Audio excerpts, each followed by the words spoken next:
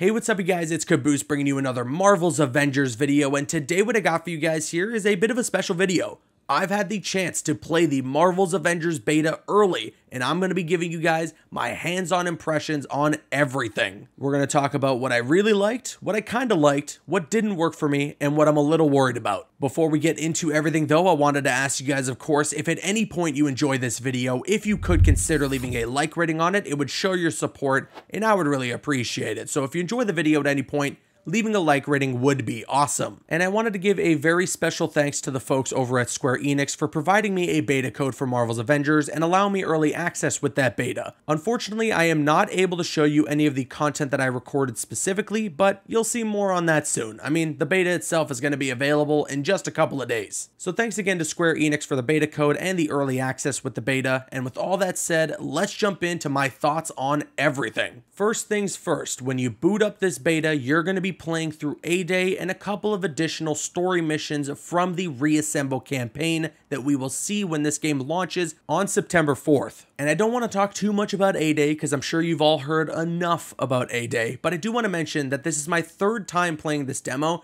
and each time I've played it, it is a ton of fun. I got to play A-Day for the first time at PAX West last year, and then later in the year at EGX, I was able to try it again, as well as one of the Harm Room challenges with Ms. Marvel, and every time, like I said, I've played A-Day, it's a blast. You get to play as all the core Avengers outside of course, Kamala Khan, because she hasn't been introduced to the team at that point, and you get a feel for how the combat is like for each of those characters. And while I would love to see what everyone else thinks, I will say for myself, Thor's hammer and the impact from that hammer when you're hitting enemies, it feels the best it has in every chance I got to play this demo. I know that was one of the kind of nitpicks, but also genuine complaints that people had when they got to see that once an Avenger mission way back at the June War table, and rest assured, at least in my opinion, and at least with A-Day, that Thor's hammer and his combat feels great. Also, Captain America is awesome. I can't wait to main this character until Hawkeye releases, and then I'm going to main Hawkeye,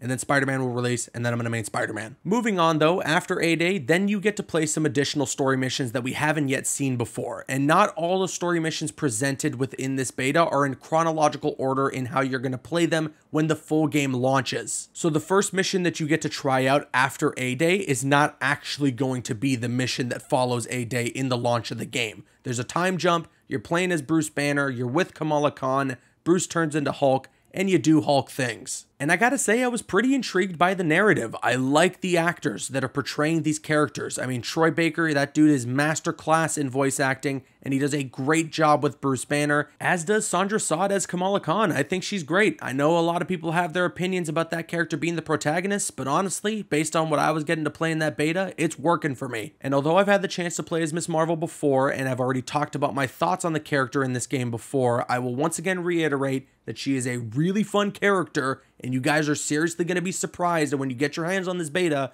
about how much fun you're going to have with Ms. Marvel. One thing that wasn't working too well for me though was that there were a couple of confined areas when you're playing as the Hulk through those story missions, and I just don't feel like it works. The character needs a little bit of freedom, he needs some jump space, and when you realize how much of the screen Hulk takes up, the environment needs to reflect that. So when you're in these tight rooms and there isn't too much of a destructible environment, I'm not feeling enough of that power fantasy that I do in something like the A-Day demo, or even that I do when I'm playing as Hulk during the Warzone missions. We'll get to that later, but when you have that open space to just free roam around and throw and toss people away, it's great. But okay, after you play through all those story missions, then you got the Harm challenges available for you to try out, and that's where you kind of have the freedom to play as all the different heroes that are available in the beta. You got Iron Man, Black Widow, Hulk, and of course, Kamala Khan, Ms. Marvel. Before I give you my thoughts on that though, I do want to let you guys know real quick that story missions are not replayable within the Marvel's Avengers beta. The only way that you can replay story missions is if you wipe your save for the beta. So if you want to play those story missions over and over again, or you just want to replay them one time at least to see if there was anything you may have missed, then either wait for the open beta the following week so then you can play it on a different account, or reset your save before you put any progress into leveling your characters and unlocking or obtaining gear for them. And with that out of the way, I now wanted to transition my thoughts overall into what I think about the 4 playable characters in this beta. And for me, the one I ended up putting the most time into was Iron Man. I felt that this was the most effective character when it came to traversal. When you're in some of those wide open Warzone missions and you got a lot of room to free roam, he is the character that you want to be playing as, in all honesty. I think that you can still have a bit of enjoyment out of doing that with Hulk or Kamala Khan, not so much with Black Widow, but overall, when you're playing as Iron Man and you're flying around, it's a blast. It's also really cool when you can go through his skill tree and unlock some of the different weapons he has. You know, he's got lasers, he's got rockets. You can switch between that and his repulsor blasts in the middle of combat, and it starts to feel fluid. You kind of get the opportunity to play as a support hero if you're flying around in battle using the lasers, because they have lock-on capability and you can just hit that right trigger and just lock onto enemies and do that damage over time to them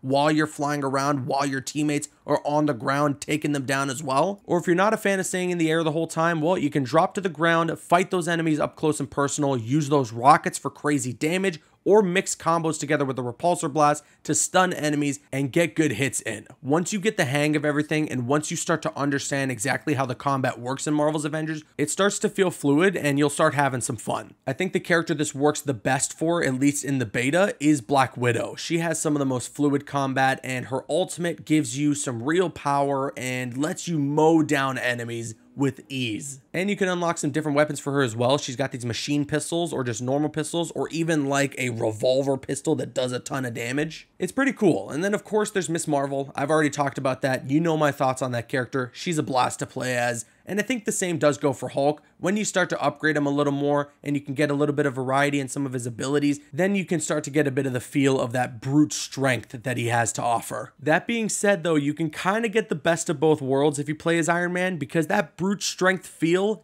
definitely comes from the Hulkbuster. I didn't get sick of it once. Every time I called in that Hulkbuster, I had a blast with the gameplay. But okay, I talked about all these characters individually. Now let's talk about them as a unit. In specific, when it comes to playing co-op. After you complete those story missions, you're going to open up the war table and you're going to have the ability to jump online and play war zones or drop zones with either random people that you'll find through the matchmaking or some of the friends that you might have jumping on the beta as well this weekend. And this part of the game is a little hard to gauge for me, because on one hand, playing with your friends, being on the mic, communicating with everybody, or even just being in a lobby with people who know what they're doing and have a controller in their hands and are not just AI, can be a lot of fun. You could be playing one of the bigger open area Warzone missions and have Hulk on one side of the map doing an objective and you on the other side doing another. Or you can regroup with your squad and just mow down enemies together, and some of it can be fun, some of it can be a little too hectic, but I feel like all of this is stuff where when you get your hands on the full game and you're playing with a consistent unit,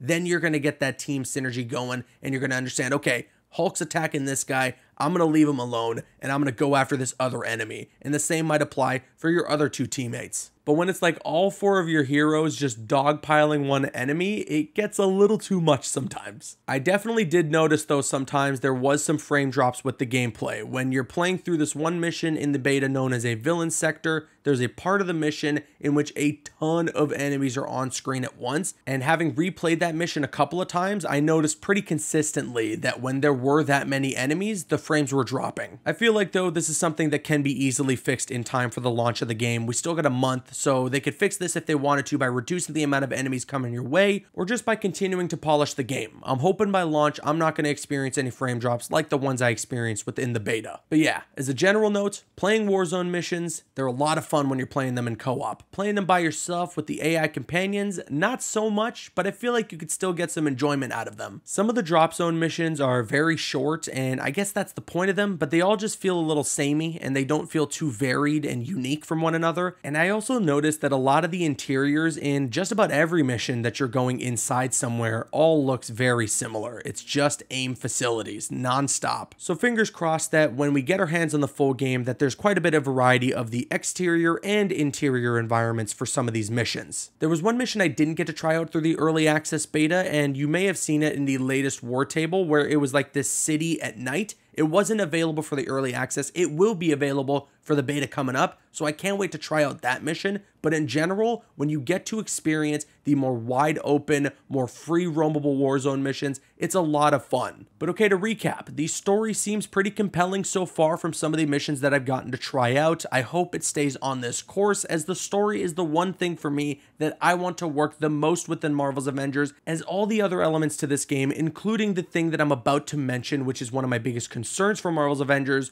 are things that can be improved upon based on player feedback. With the story though, you only get that one shot for it to be good, so I hope that it is good, and based on what I've gotten to play, I was pretty intrigued. Some of the Warzone missions seem a little samey. Some of them do give you quite a bit of opportunity to free roam and just have some freedom overall within what you want to do, and the characters for the most part are quite a bit of fun. Now with all that being said, I want to get into one of my biggest concerns about the Marvel's Avengers beta, and I actually do respect Square Enix for putting this in the beta because they're clearly not trying to hide anything. And that pertains to the in-game marketplace that's available in the beta to look at, in which you can also buy stuff through, not with real money, but when the full game does come out, will be something that you will have to use real money to buy skins from. Well, skins, emotes, nameplates, all that stuff. Just nothing but cosmetics, yes, but still some cool looking cosmetics. I'm not just yet gonna slam my hand on the big red emergency button because I don't know what it's gonna be like in terms of earning suits with the main game. Crystal Dynamics has said that we can earn alternate suits in Marvel's Avengers, stuff that will be available, free to earn, and not something that'll be locked behind a paywall. But there are some things that are locked behind a paywall, and I'm not entirely sure how I'm going to feel about it. And I feel like the biggest factor in terms of how I'll feel about it in the end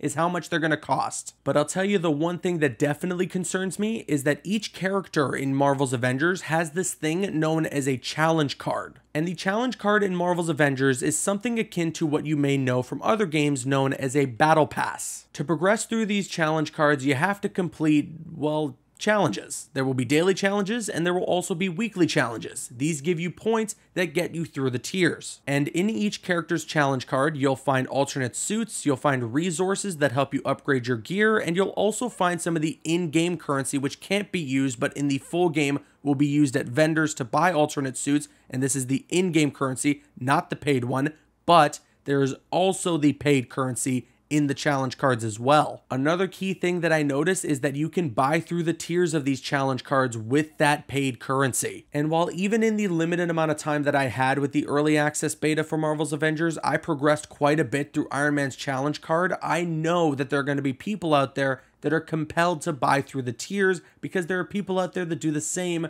when it comes to other games that have this sort of system. So I'm just worried that this is another avenue that allows people to spend their actual money on this game on top of already just buying the game itself, and I'm not entirely sure how people are going to feel about it. To play devil's advocate though, to give the benefit of the doubt to Square Enix and Crystal Dynamics, they are providing us all the DLC for Marvel's Avengers for free. New heroes, new regions, new story missions, all that stuff free of charge. It needs to be funded somehow. So I don't know. It's a bit of a dilemma, and I guess I'm wondering what you guys are going to think of it when you get your hands on the beta, and overall what the general consensus will be in the community. But that just about wraps up this lengthy video of my hands-on thoughts with the Marvel's Avengers beta. Thank you to everybody who stuck around to hear everything. I hope you guys enjoyed the video. If you did enjoy, if you could consider leaving a like rating on the video, it would show your support, and I would really appreciate it. Again, a thank you to Square Enix for providing me the beta code for Marvel's Avengers and allowing me early access with the beta so I can give my thoughts to you guys. I'm Caboose, and you can click on screen to make your way to one of the other videos on the channel, or you can click my logo to subscribe to the channel if you haven't already. You can also follow me on Instagram and Twitter. Those links are going to be in the description. Drop a like if you enjoyed, leave a comment if you have an opinion, and subscribe if you're new.